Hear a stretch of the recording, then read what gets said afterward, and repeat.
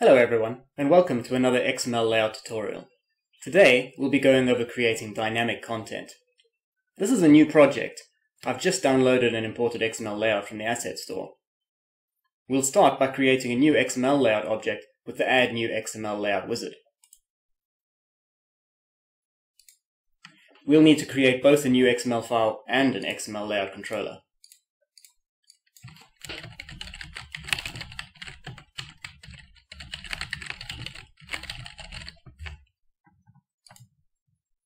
Now, before we continue, let's quickly set up canvas scaling.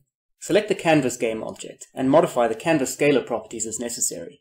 I'll be using scale with screen size with a reference resolution of 960 by 600 and matching width and height equally. With canvas scaling set up, we can start working on our layout. Select the XmlLayout object and click the Open XML File in External Editor button to open Visual Studio. We'll start by creating some basic styles to be used by our layout. Firstly, we'll create a text style to handle the default appearance of text elements throughout our layout.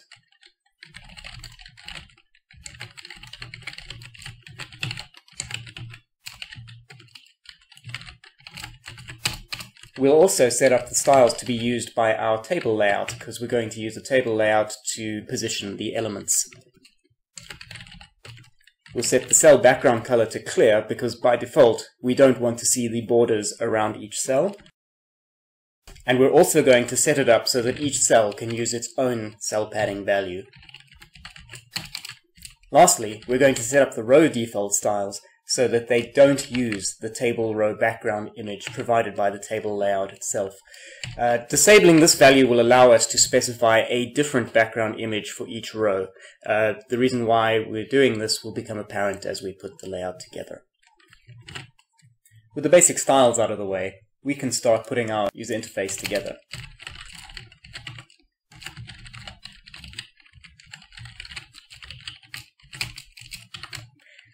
Our table layout is going to have two rows. The first row is going to be our header with some header text, and our second row will be our viewport. Let's start by setting up the basic appearance of each of these rows and cells. As usual, we're going to use styles and classes to set up the appearance of each of these elements. We're going to use the class title for the row as well as for the text. Remember that the same class name used on different elements is completely separate.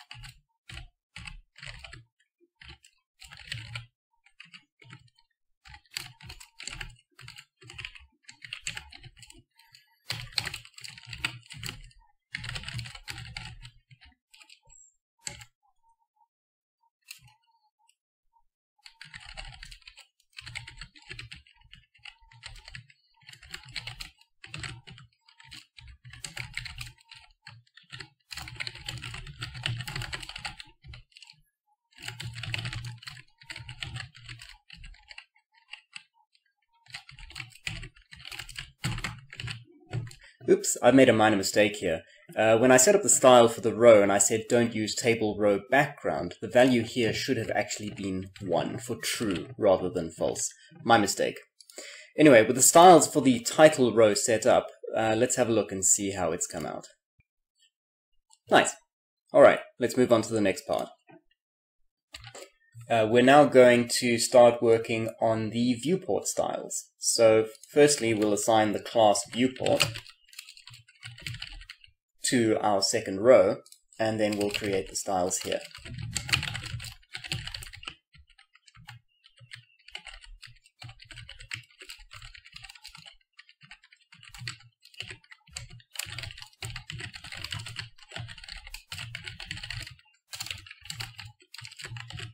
And let's take a look. There we go. What I'd like to do next is create a scroll view to store our items that we're going to dynamically display. So we'll go back to our XML file and start work on adding a vertical scroll view.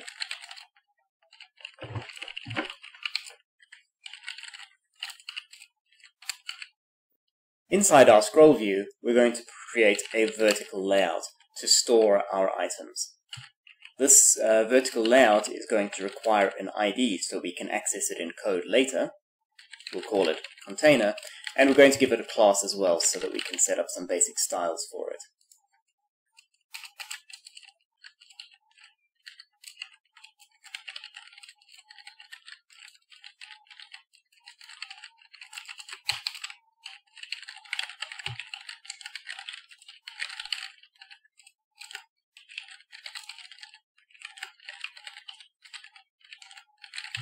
We need to set up the content size fitter attribute so that our vertical layout will be sized correctly based on the contents. And there we go, our scroll view is now in place. With the basic layout ready, we can start work on our template. The template is an XML element that we'll be using as the base for the items we'll be displaying in the list. It won't be visible in our interface, but what we will be doing is creating copies of it and then modifying them to match our items. I'm going to start by adding a comment here which shows us where our template starts and ends, just to make it clearer.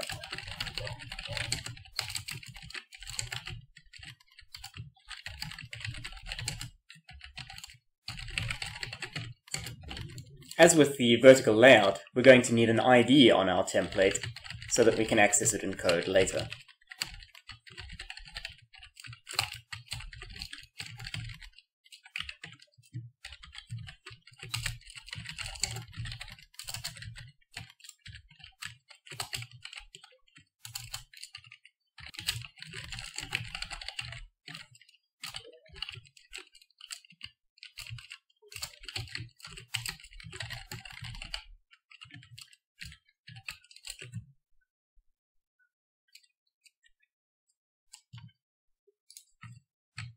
The first customizable item in our template is going to be an image.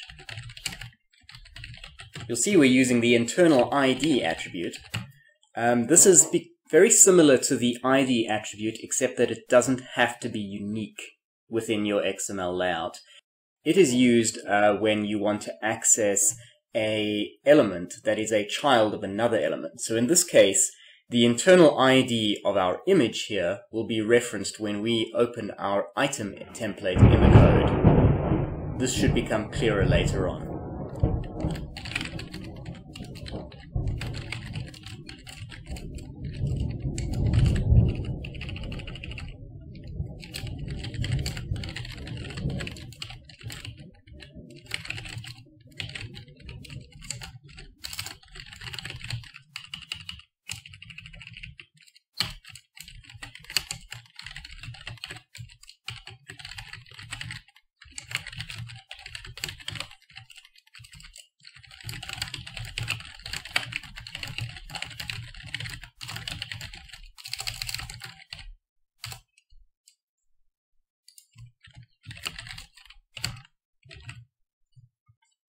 And that's the basic layout of the template. Let's now create some styles for it.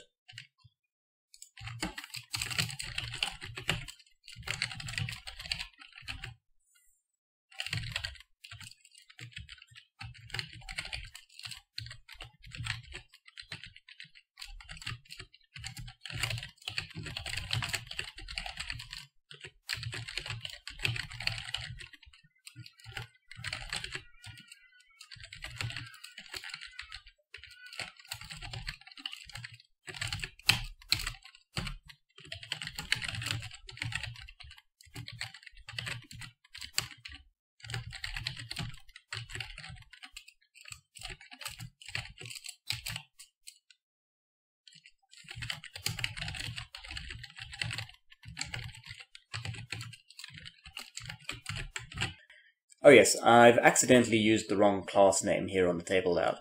This may be the item template, but the class itself is for all items, so the class should be item rather than item template. Okay, let's take a quick look. And there you can see we have our item template with an image, a name, and some text. All of these will be replaced when we create copies of this later on. The next step is to hide this item template because we don't want it visible in our interface. This is easily accomplished by setting the active attribute to false. And there we go, it's now hidden. With the basics in place, we can now move on to the controller. We'll start by defining a structure to store the data we want to display. We'll call it MyItemInfo.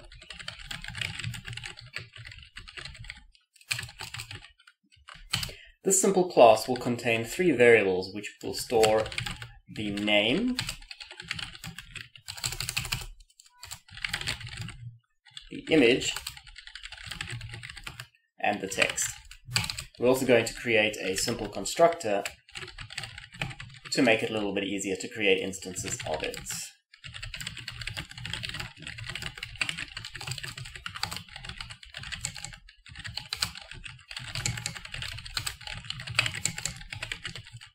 And there we go, that's the MyItemInfo class. This class is just for convenience. You can store your data however you like. Now we need to create a list of MyItemInfo objects to display in our interface. In a real-world scenario, you'd most likely pull this data from somewhere else, but for the purposes of this example, we'll just populate it here.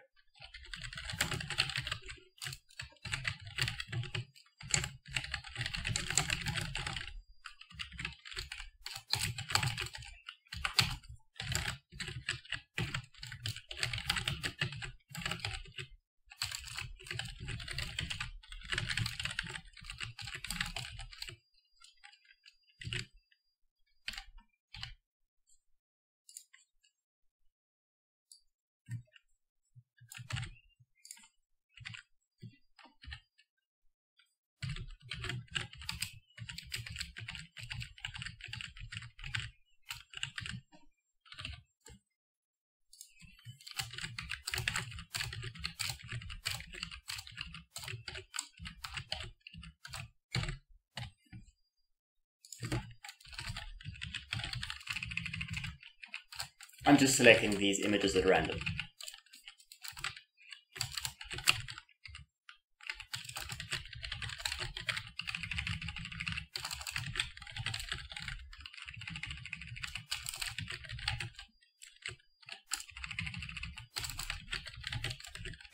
And I've actually run out of images, so I'm just going to get rid of the last 2 there. There we go, that's our complete item collection. And we're now ready to start work on displaying these elements.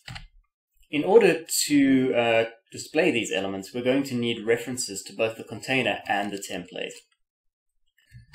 For this example, we're going to use the relatively new feature called an XML element reference. Now, before you could access elements by using the XmlLayout.getElementById method. This is still present and it's still perfectly acceptable to use. However, the XML element reference method may be more convenient for you. We start by creating 2 XML element reference objects.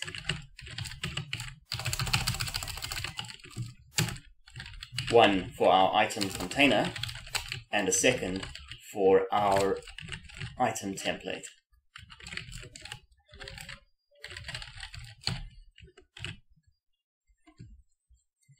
Next, we need a method to populate these values.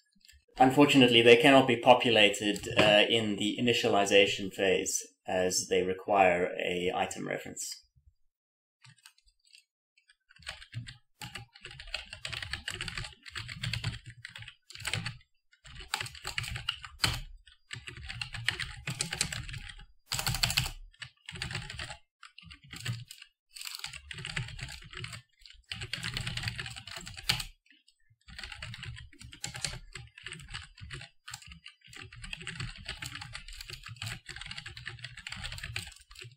Lastly, we need to call populate XML references if necessary.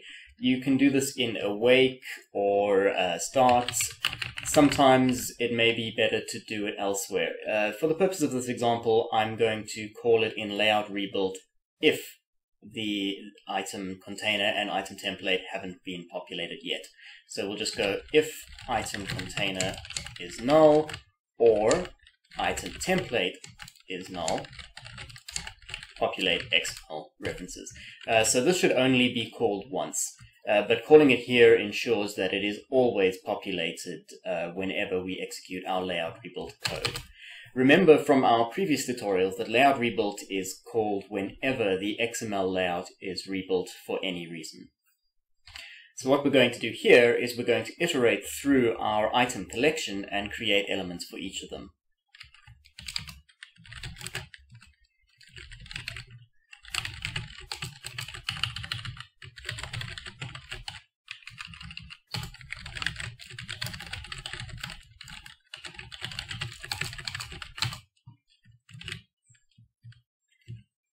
To start with, we need to instantiate our new item using GameObject.instantiate.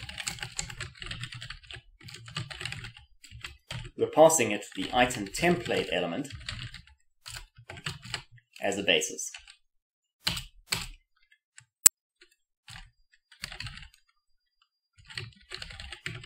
We need to use the initialize method in order to make sure that our XML element is all set up correctly.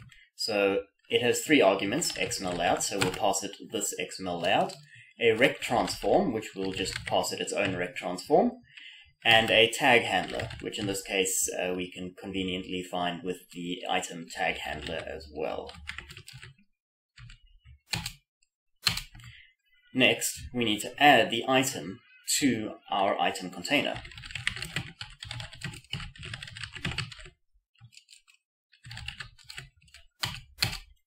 And lastly here, before we can actually see our elements, we need to make them active because the template is inactive. So we're going to say item.setAttribute active to true. And then we're going to apply the attributes to it. And let's have a look. We should see several items that we can scroll through. There we go. The next step will be to load the data from our MyItemInfo class and override the template values. This is fairly simple. We're going to use the internal IDs to access each of those elements. So we go name equals item.getElement by internal ID, and we're going to pass it the internal ID name. Now we go name.setAttribute text to the ItemInfo.name value, and then we go name.apply attributes. If you have a look now, you'll see that in play mode, our names have been replaced with the item info values. If you'd like this to work properly in edit mode as well, you can simply go to your controller and add the execute in edit mode annotation to the class. And there we go. From here, let's do the same for our image and item text values.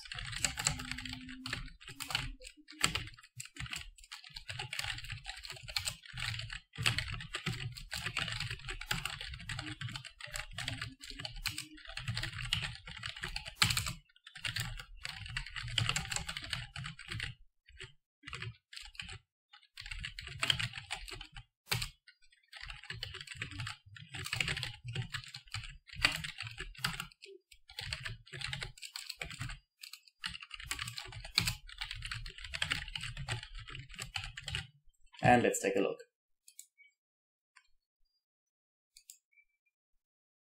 Sometimes it might be necessary to click the Force Rebuild Now button after making changes to the code, just to ensure that everything is up to date.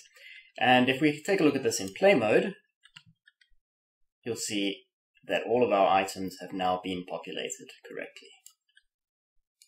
And that's it for this tutorial today. I hope it's been helpful to you. You can get XmlLayout on the Asset Store. The link is in the description below. Cheers.